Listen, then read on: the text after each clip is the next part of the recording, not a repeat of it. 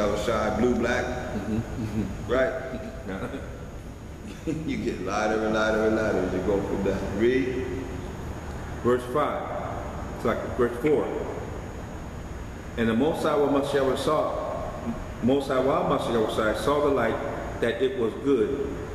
And the Most High Mashiach divided the light from the darkness. Right, because in the Hebrew it says in the beginning, Alahayim, the powers created the heaven and the earth, which is the Most High Mashiach Yahushua.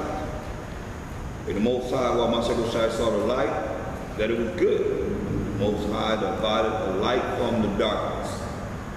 Verse 5, let's keep it. And the Most High Mashiach called the light day, and the darkness he called night. And the evening and the morning were the first day. So the evening and the morning were the first day. So that's one day. That's 1,000 years. Right. From darkness to light.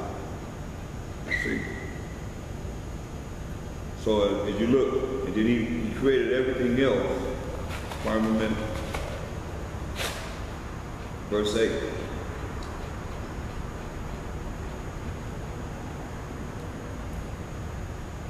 Verse 8. Oh, sorry. And the Most High Mashiach called the firmament heaven. And the evening and the morning were the second day. Right, so he's giving us clear indication of how we count our days from the evening to the morning. Evening, it's like the day starts the Sabbath. When it got dark, it started the Sabbath to tomorrow evening. The Sabbath ends. So that's how he counted from evening to, even Esau go at 12 o'clock. He just took away, 4 hours or so before he starts his day. His day starts at 12 o'clock. Ours starts when the sun goes down, which is 4 hours before. You see? So the evening and the morning was a day. So the Most High, each time you see evening and morning, one first day, evening the morning the second day, evening the morning the third day. These are 1,000-year periods that he's creating the world. So when you look at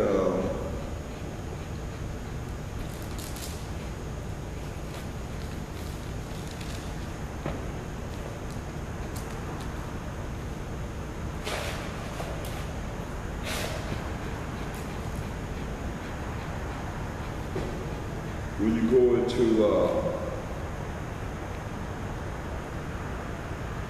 the second chapter,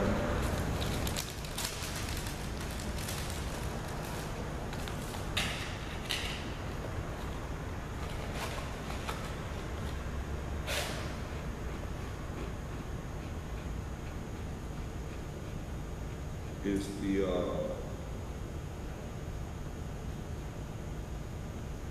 this goes into, because you read verse 31 of Genesis, the first chapter. Genesis chapter 1, verse 31. And the Most High Mashiach saw everything that he had made, and behold, it was very good. And the evening and the morning were the sixth day. So he made everything in 6,000 years. So now, Genesis 2 and 1.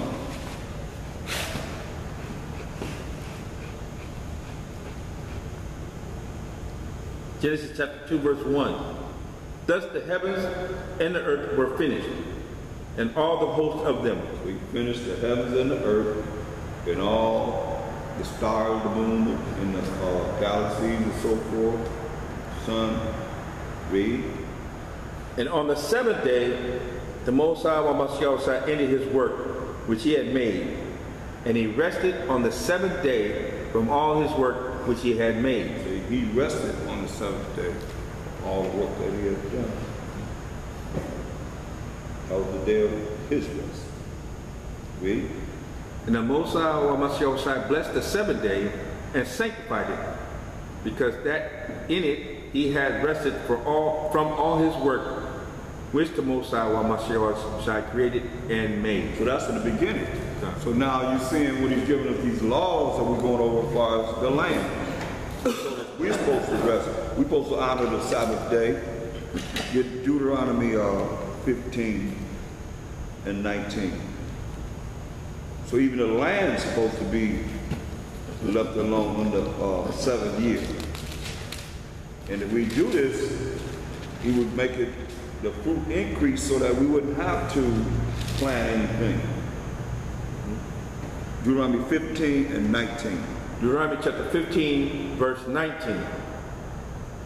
All the firstling males that come of thy herd and of thy flock, thou shalt sanctify unto the Most High thy power. Thou shalt sanctify unto the Most High thy power. Thou shalt do no work with the firstling of thy bullock, nor shear the firstling of thy sheep. Right.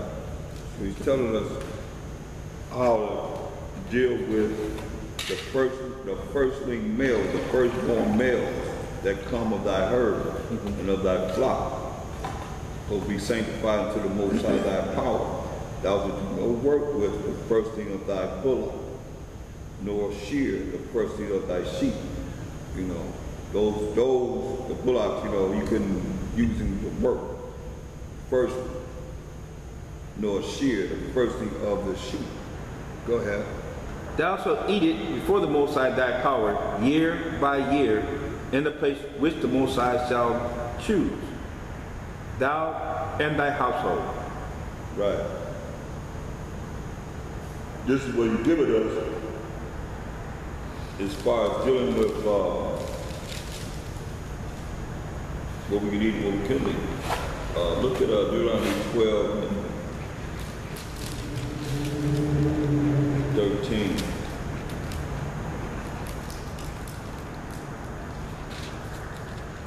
Deuteronomy chapter 12, verse 13. Take heed to thyself that thou offer not thy burnt offerings in every place that thou seest. Right. Go to verse 5 first. Deuteronomy chapter 12, verse 5.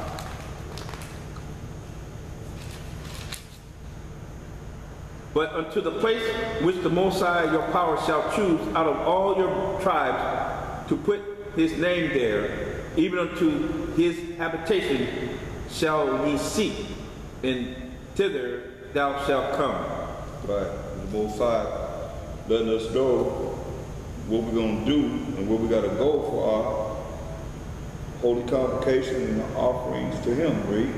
And thither ye shall bring your burnt offerings, and your sacrifices, and your tithes, and heave offerings of your hand, and your vows, and your freewill offerings, and the firstlings of your herds and of your flocks.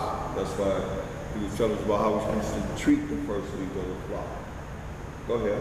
And there ye shall eat before the Most High your power, and ye shall rejoice in all that ye put your hand unto, ye and your households, wherein the Most High thy power hath blessed thee. Right. So we're going to eat that firstling. Go back to Deuteronomy 15, verse 20. Deuteronomy chapter 15, verse 20.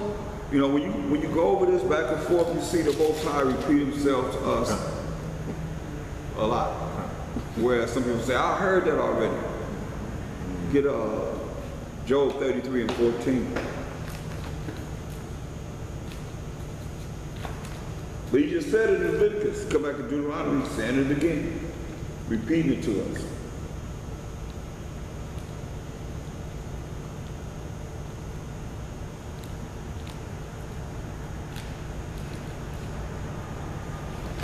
Job chapter 33, verse 15.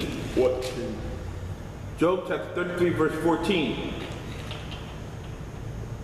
For the Most High speaketh once, yet twice, yet man perceiveth not. There it is. He said once, said twice, yet man perceiveth not. And people say, I heard that before. Then you come back and ask them, well, what is the answer? And they can't give you the answer, even though they heard it a few times. Most High say he speak once and twice, and man perceiveth it not. Go back to Deuteronomy 15, verse 21.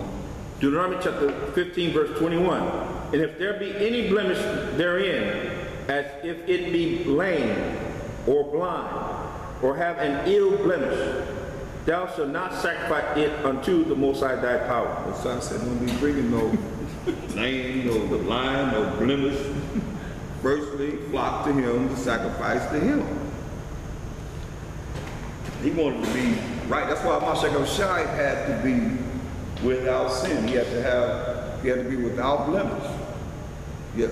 Now Esau, with their animals, the sick, dead, they still process it. Oh yeah. It be ill, got all kinds of diseases.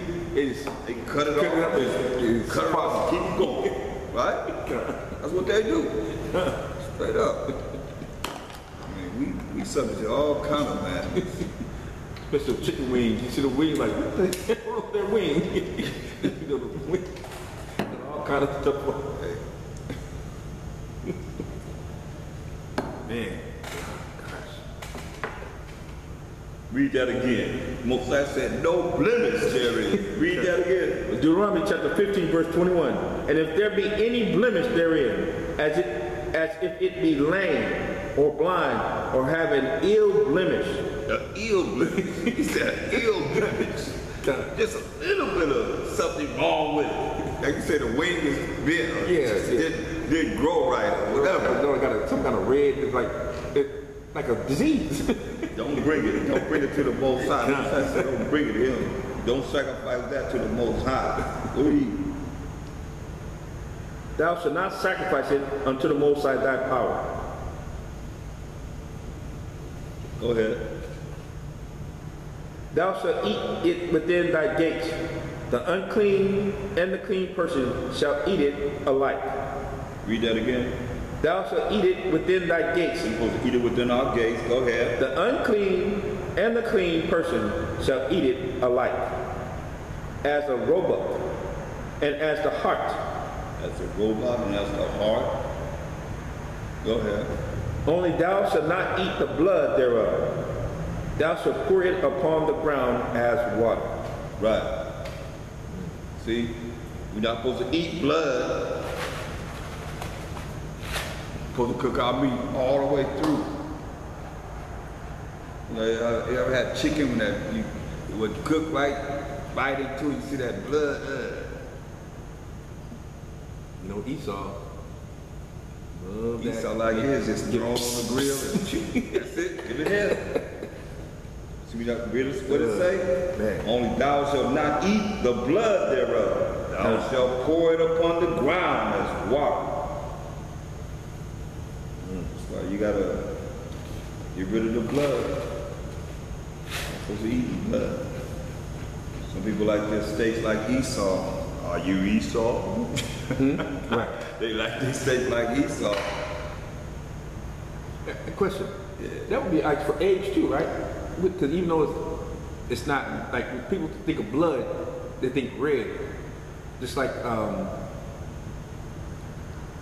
you know, semen is blood.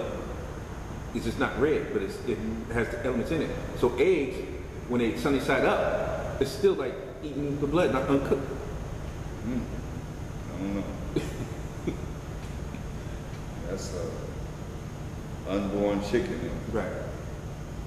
Kind. Do some research on that one. Yeah, I read that. Well, I'm trying to find it where it says don't eat the like the youngling or something like that. You know, well, you can't eat chicken McNuggets. You don't eat those, do you? Chicken nugget? McNuggets. Yeah, McDonald's. Chicken McNuggets. He loves it. I don't eat them Anymore. Oh, you know about them now? What- Little what- chickens, they just yeah, they just roll around a little thing, grinder, they throw little chickens in there, and the whole thing goes in there. Oh, really? Yeah, just Oh, really? grind them. It's like they have cattle, horse, goats. This little thing is it just grinds it up, the whole Oh, yeah. thing. Yeah. The whole thing. Right. That's, yeah. They don't gut it out or anything. It's just going in live. It's like a hot dog. Yep. Come out liquid. I mean, everything, even the intestines, whatever's in there, everything. Everything. I mean, it's abominable, Oh, man. man. We just, man.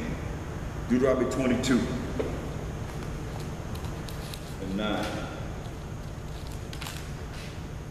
Deuteronomy chapter 22, verse 9. This really gonna bring something home. Read that. Deuteronomy chapter 22, verse 9. Thou shalt not sow thy vineyard with diverse seeds. We should not plant our vineyard with different seeds. Read. Lest the fruit of thy seed which thou hast sown and the fruit of thy vineyard be defiled. So, what about a nectarine? I'm looking here, it says, thou shalt not sow thy vineyard with diverse seeds. You got, they done went to the lab, grapes don't have any seeds. Watermelon don't have any seeds. Pretty soon, nothing gonna have seeds. Whatever seed you're gonna get, you gotta get it from Monsanto. Can't grow anything. And then if you grow anything, like they said, it's against the law to grow a garden in your yard. Oh, what? A garden in your front yard or really? in your yard. They're gonna stop that.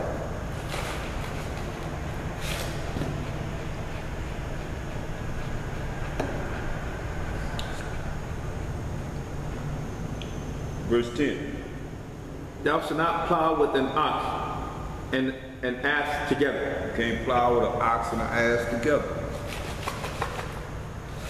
Gotta have 2 oxen and 2 asses. Deuteronomy 24 and 19. Deuteronomy 24? Yeah, Deuteronomy 24 and 19. Deuteronomy chapter 24, verse 19.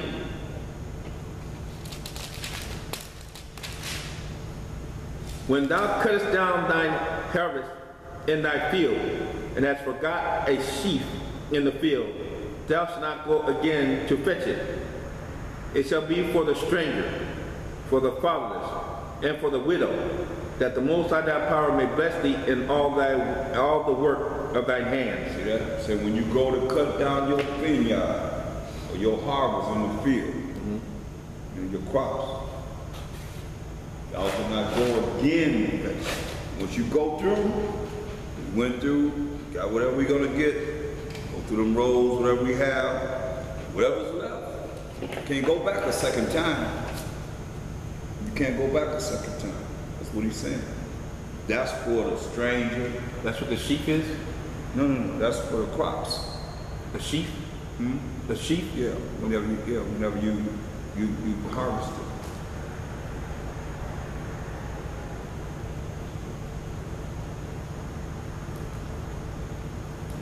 So it'll be for the stranger, for the fatherless, and for the widow. That the Most High can bless us for allowing, that's love. Showing love to our people. They can come through there, you walking on a journey. Right. Oh, it's harvest time, you go over there, you see that they already, you can tell that they already harvested. You go over there and help yourself to get something to eat. Here they got barbed wire, cats, What kind? with shotguns, and automatic guns, Electric fences. all kind of things. Get anything that they have, whatever they have, they already got everything. I mean, they rather for it to rot. And they pay farmers to just let it rot, so nobody can get anything. Yeah. Back in the day, like in the 70s, you used to go down the grapevine, and the grapes are there. You can just stop, pull over, and get your grapes. Oh, yeah? Yeah, vineyard. But now, there's no vineyard. They are there, You go out there and try and get some grapes now, you might get shot. Yeah. I have a question. Yeah. I don't know if you got into it, but there's scripture about mixing the diverse cattle. Were you going to mention that? Because I don't know where it is. But it's talking about mixing the cattle with diverse kind too. Right, I know. Oh, You're not supposed to be doing that. yeah. But now everything's domesticated, which is the dog and the wolf. Mixing the dog, that's where you get the dog and the wolf. And the cat and all those domesticated animals. The cow. They mixed a horse with a donkey. Right. Get that mule. And get short, yeah. That's why horse people know, they look at the snout, they know it's because it's short and not as long.